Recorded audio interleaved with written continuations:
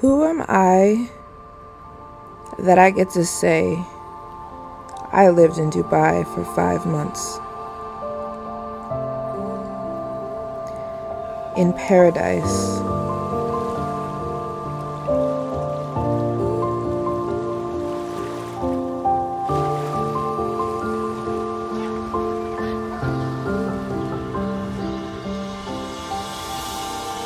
What was supposed to be a 2-week trip to Dubai turned into 5 months.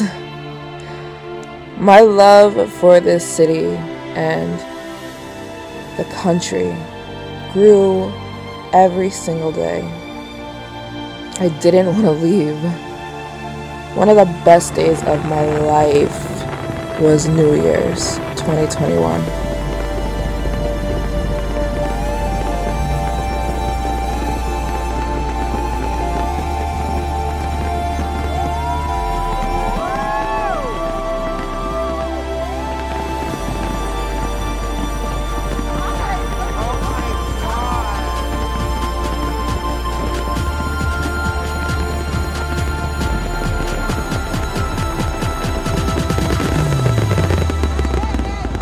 Even had one of my wildest dreams come true.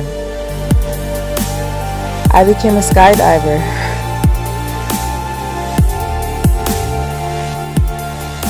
I was dealing with so much anxiety in my life around this time, and skydiving healed that for me. There's such a sense of peace that I have when I'm falling through the sky.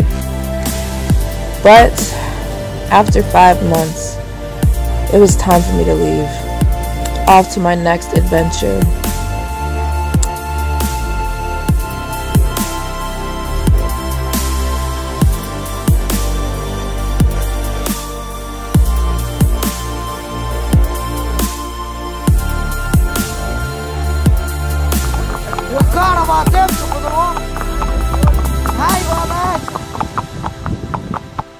Please allow me to show you around one of my favorite countries, Egypt. Oh my gosh, I am in Egypt, you guys. It feels so good, honestly. After 5 months in Dubai, I have to be honest, I love Dubai like it's my hometown, home city. I love that place so much. It's literally the best. It was a dream to be there for 5 months. An absolute dream. Is my mic on? Yes. It was a dream. Sorry if you hear the prayer.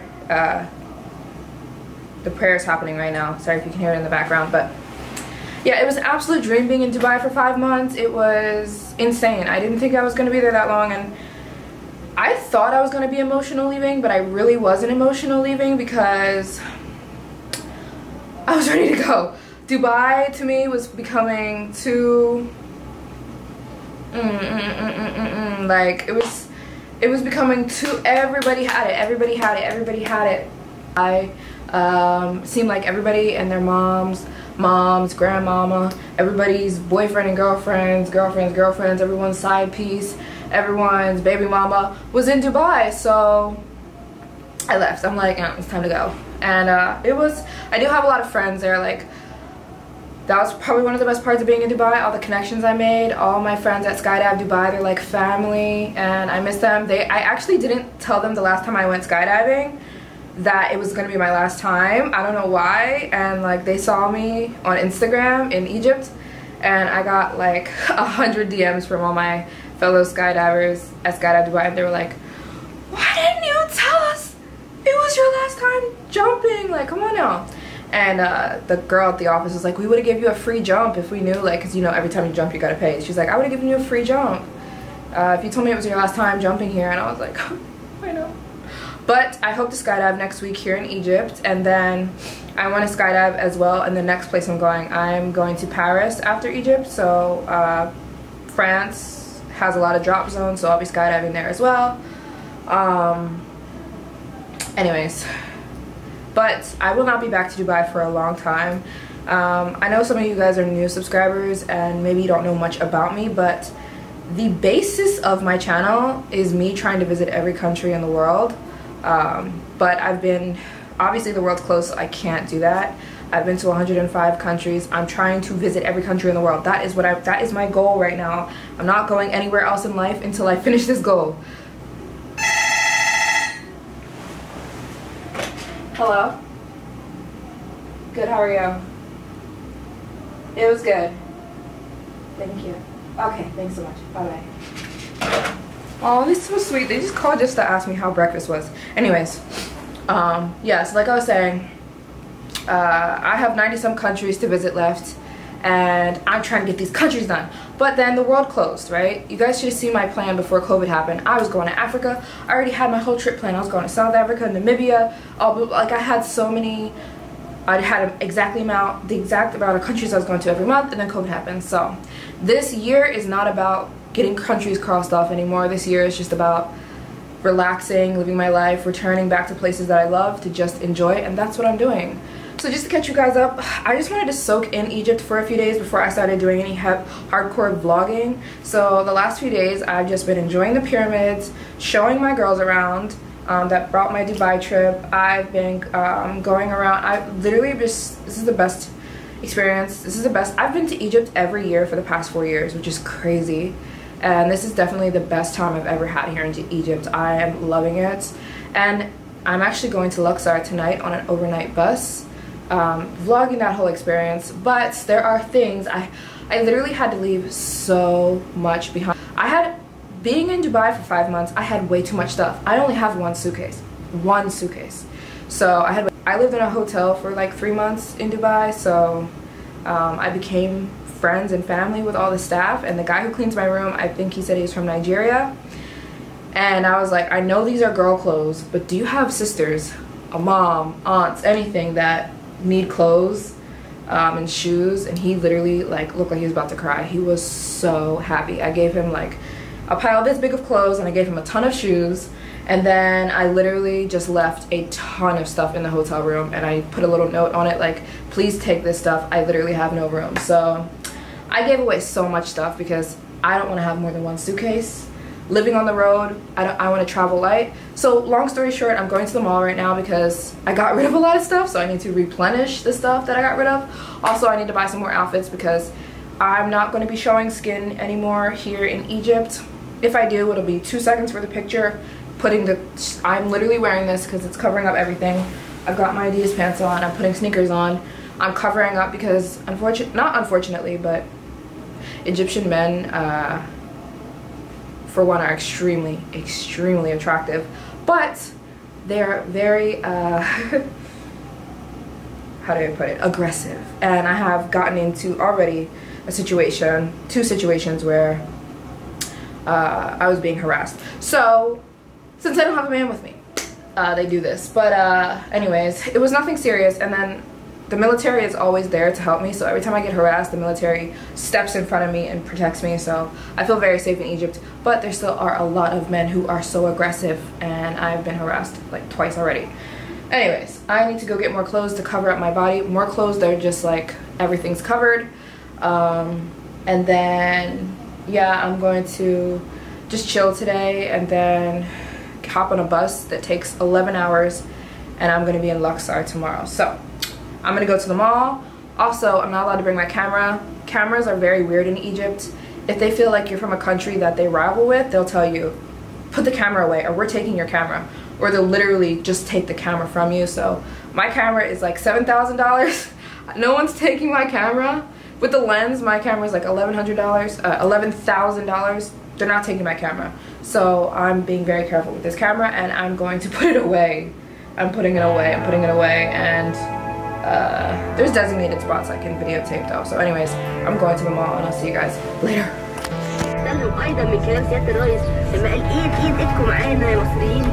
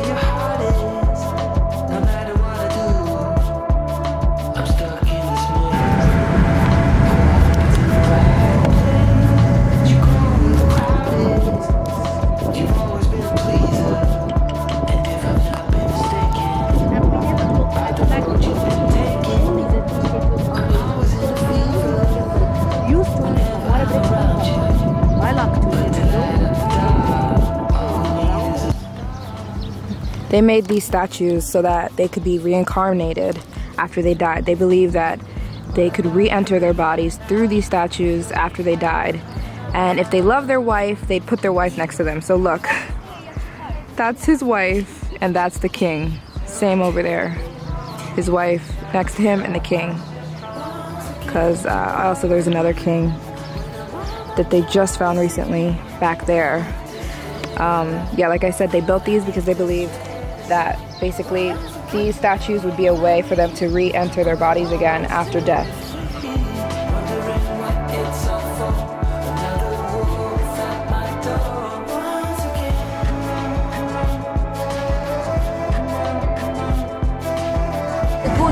The products inside of it. And this is the Valley of the Nobles. Can you see the White House there? Yeah. This is used to be my family house. I was born there. Wow.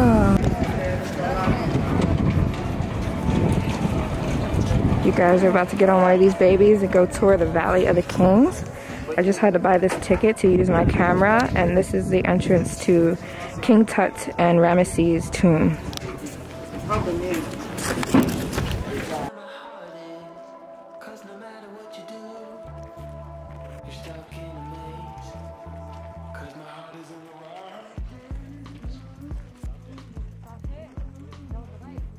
The thieves tried to steal one of the sarcophagus. There were two of them, so they walked just one ramp, and they look. There are 5 other ramps. So they just look up there. Wow, long strip. So they left it. The tomb is built like a zigzag, like a house of a beetle scarab. Mohammed is the only boy from the family of Ramesses. Ramesses has 200 kids, had 65 boys, and this is the boy number 14. So 13 of his brothers died in his life, and he got the chance to be the king. Wow. The masterpiece scene, tomb is cutting in high relief. There is a scene of the king. This is I'm talking about. High reliefs, and he's praying for Horus. And see, from the first look, you can see this one is beautiful. See the difference between colored one and cutting one? Yeah. More expensive. Guys, we're entering the tomb now.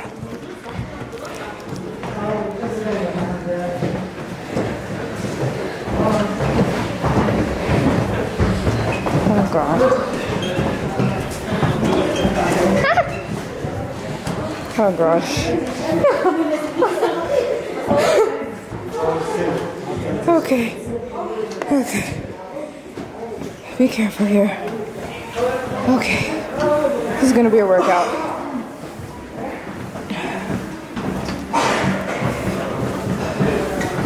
This is gonna be a workout on the way back up.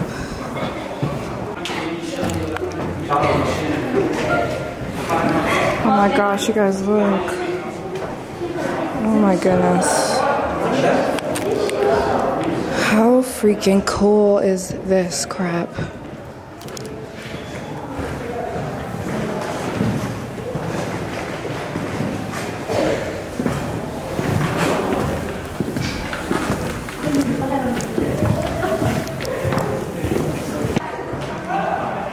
Wow.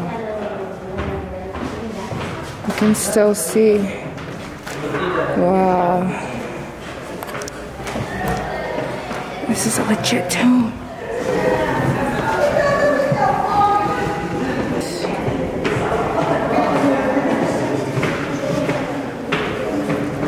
You guys, honestly, Luxor is one of my favorite places I've ever been in my life, to be honest with you. Many people there. Yeah. They were working here. Where this? I know this. You have to look picture the cameras. Okay. Camera, very good. Thank you.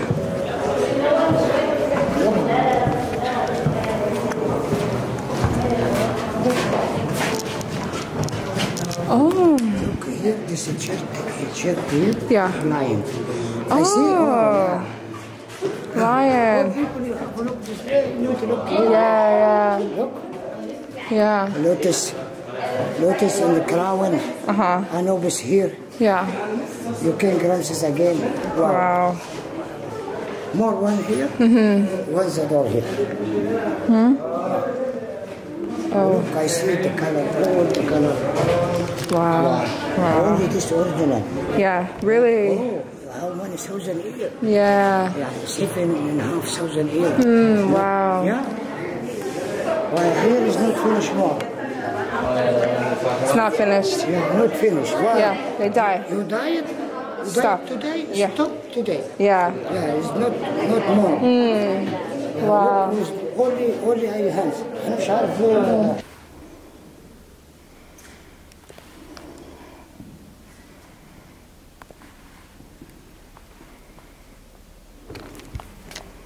Mommy inside, I guess. Don't ask me. Seems like mommy inside.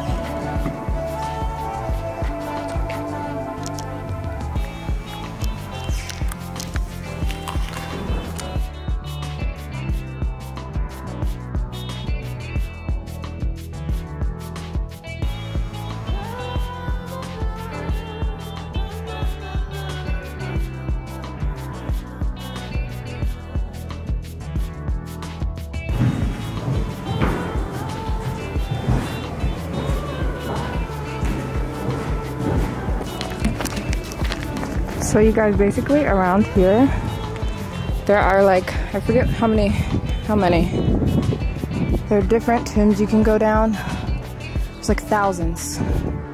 We only went down 3 because, oh my god, I'm already pooped, and we only went down 3. It's such a workout, but all through these valleys are tombs. So like that's one tomb, you know what I mean? That's one tomb, and it's insane.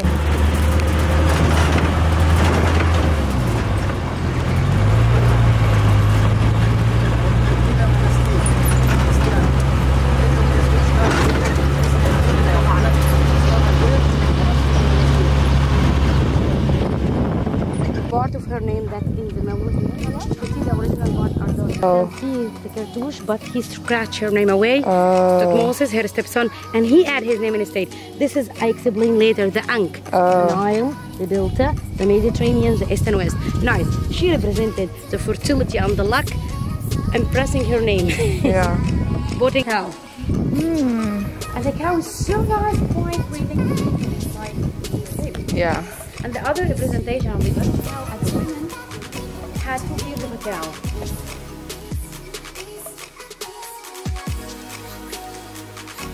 Look at this, you guys. This is insane. This is not even real. You gotta be kidding me. Lunchtime, yummy, yummy, yummy. I'm so hungry.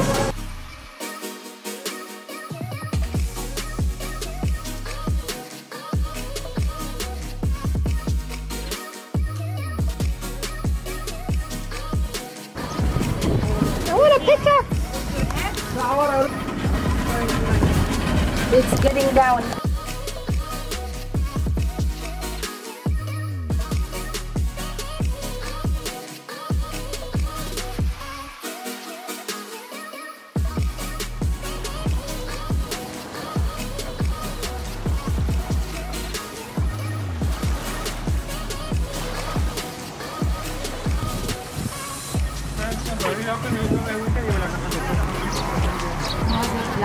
So if you looked, she bought her earrings. You never find any queen or goddess in Egypt bought earrings. Oh, okay. Or everyone coming from south of Egypt, he had to put we're all the same color. So I want to make a difference. You are Egyptian or not Egyptian.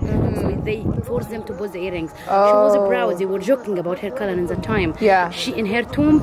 Why the tomb is special? She created her own fashion. She had amazing dresses that the same style we can use it today. She was the first woman had a tattoo on her leg. Oh. Okay. She was proud about her sources in the tomb. She's being colored, not creamy, but in bronze color. Right. I love myself. Yeah. And she kept, even she's a queen now.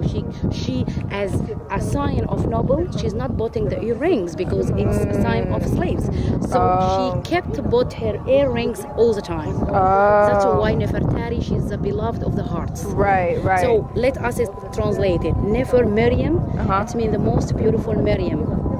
So Nefer, it's title. Okay, okay. It's a title. It means beautiful. Does it look like We are here, have the honor to meet Her Majesty Queen Nefer Maryam. Yeah. You know, she has amazing body. She crossed her hands. She had a head and very beautiful granite body. Ooh, thank you. Come to see Alexander all in advance, and they never continue. They never finish it. Wow. So this is not broken. This is actually not finished. Lucky for unlucky. Unlucky for Alexander the Great. Yeah. Scenes of God, Amun, and Amenoph is the third down of the Roman church scenes. Wow. How cool. Even they make an altar. An altar. Scenes, yes. And we just make this a small door to be crossed inside. Yeah. Guys, I just checked into my hotel room for, let's see, it's 5, my bus leaves at 9, so 3.5 hours. I literally just got this hotel room because I need to charge things, and I literally can't go to sleep. I wanted to, but that's not a possibility. I'm waiting for my freaking bags. They're taking forever. But let's check out the hotel a little bit. It's very nice. You guys, let me just say this. I highly, highly, highly, highly recommend you come to Luxor. It is way better than Cairo. I'm like, what have I been doing my whole life? Going to Cairo. For what? You guys, look at this beautiful porch situation. I'm about to go sit down and eat.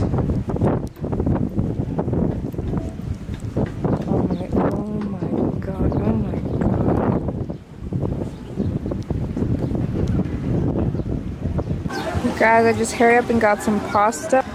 I actually did not end up making it on that bus back to Cairo that night. I was way too in love with Luxor. This hotel was beautiful. I wanted to stay and relax. So I ended up booking a flight the next day. Headed back to Cairo the next day. The flight is super short, super cheap. And honestly, I was dreading it. I did not want to go back to Cairo.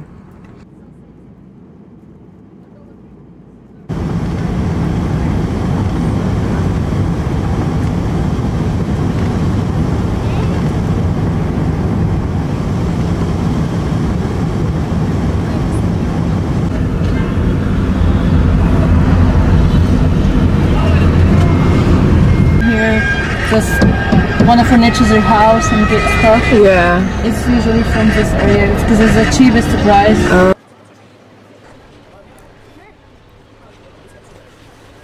If you guys come here to Egypt, you have to try the sugarcane juice. It is life-changing. I have had a ton of sugarcane juice all over this world. Cambodia, Vietnam, the Caribbean, South America. But this is honestly the best sugarcane juice I've ever had in my life. I probably get a cup a day. It also helps with my energy because I haven't been getting a whole lot of sleep. Moving around these days, traveling, you know. Also, the heat, it helps replenish my sugars from the intense heat that is right now in Egypt. Try sugarcane juice. It's literally everywhere. You can find it everywhere. This is at Hane Khalido, but you don't have to get it here. Please try it if you come here. It's so delicious, and so it's actually good for you too.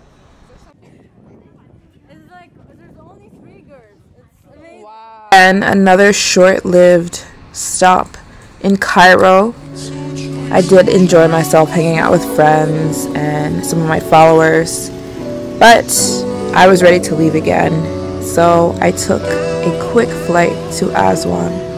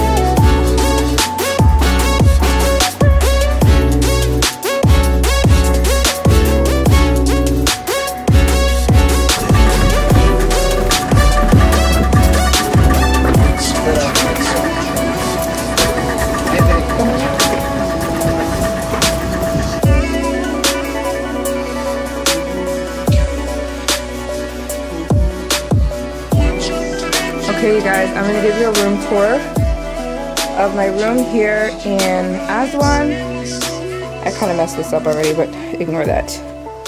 Okay, so you walk in, here's what you see, and then here is the bathroom. And a nice bathtub. Look at that. Wow. Love that. Basic, really clean, really nice bathroom. Then you walk through here and you got yourself a fridge and some water and just tea and stuff, and then you can like have a peek into the shower right there kind of. And then a bed, a picture of the Nubian town that is here, and then a little getting ready area, a couch, and I'm about to knock out because I'm so tired, and I'll speak to you guys tomorrow.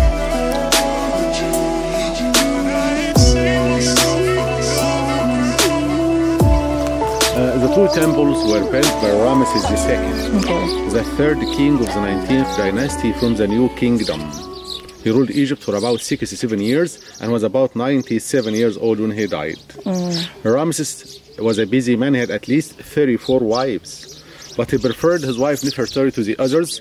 That's why he built her the temple, and it was the first time for a king to build a temple for his wife. Nefertari was Nubian, like you. She was so beautiful. Yeah, I'm going to show you her profile. Very similar. I think you are more beautiful than her. Oh my God. Yes. You see? This is her profile. Oh. Same feature, same tool. Yeah. But I think your body is more sexy than her. Yes. So you are more beautiful than Nefertari. Right, thank you. Do you have Ramesses or not yet?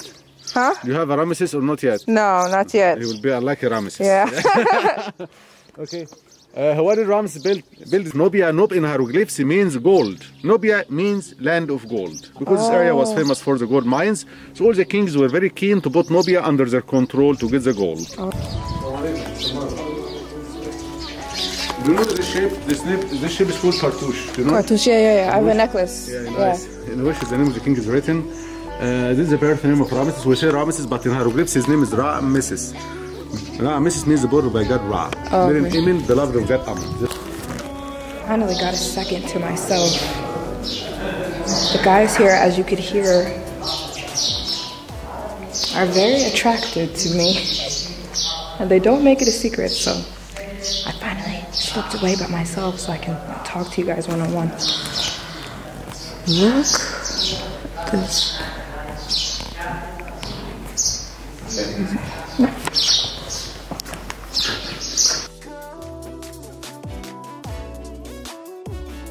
Beautiful. How beautiful. Basically, King Ramesses loved himself a whole lot. All four of those statues outside are King Ramesses. This is all for him. He very much loved himself. Temple. This temple was also dedicated to the cow goddess Hathor or Hathor. Hathor was the goddess of dancing, music, love, beauty, and fertility, good things. She was depicted as a woman with the cow ears and cow eyes, and as a cow, because the cow was a symbol of fertility. Okay. The facade here is decorated with 6 statues representing Ramesses and Nefertari. You see 4 for Ramesses and just 2 for Nefertari. You see from left same Ramesses, Nefertari, Ramesses. Once again, Ramesses. So you guys, this is the temple of Nefertiti, right here. Ramesses, King Ramesses built this for her. Everyone keeps telling me I look like her. They're like, you look Nubian. Anyways. And then this is the temple of King Ramesses, Nefertiti, Ramesses. They were discovered, these 2 temples were buried underneath sand. Until 1812, I believe he said, and then a Swiss traveler found the temple, but he couldn't go inside because it was filled with sand. So an Italian man named Giovanni something, I'll put it on the screen, is the first one to actually go inside the temple. Like right now. Pictures, videos, nothing can do it justice. I can't explain this stuff. You can't put it into words, videos, nothing. It's too beautiful. The pyramids are just pyramids, but this is actual beauty, like breathtaking. Takes your breath away how beautiful it is. And these people here in Aswan, they don't look like the Egyptians in Cairo. I'm so thirsty. I might go back and get a water and a candy bar. But yeah, these guys here are just so aggressive, and it's like, you heard the guy on camera, like if I got everything on camera, oh my god. These guys are just so horny for me. I don't know what it is. Like, I think they just really like curvy body types, and like the type of, if you have a look where someone can say, what are you? Kidding me? Are you kidding me?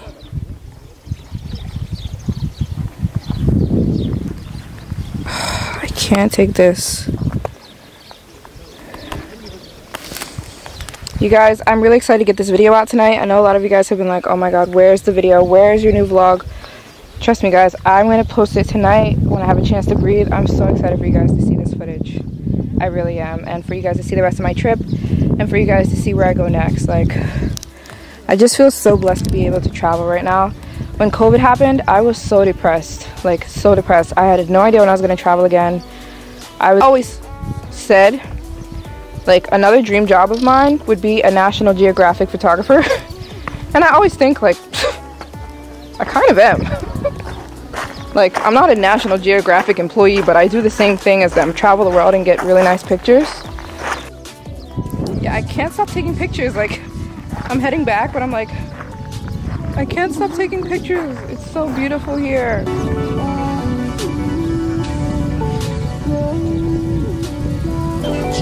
I'm surprised this isn't one of the wonders of the world.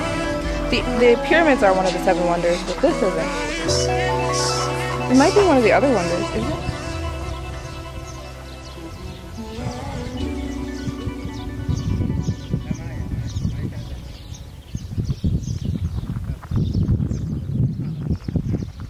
I got some good pictures. I'm excited to post on the Grizzam. On the Grizzle. Too beautiful, too beautiful. I guess I'll go back now. Oh my gosh, I can't wait to have children and show them all this amazing stuff I've seen. If you guys have kids, show them the world. It's life-changing, it's better than school.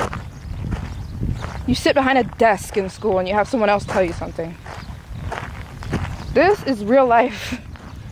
This is insane.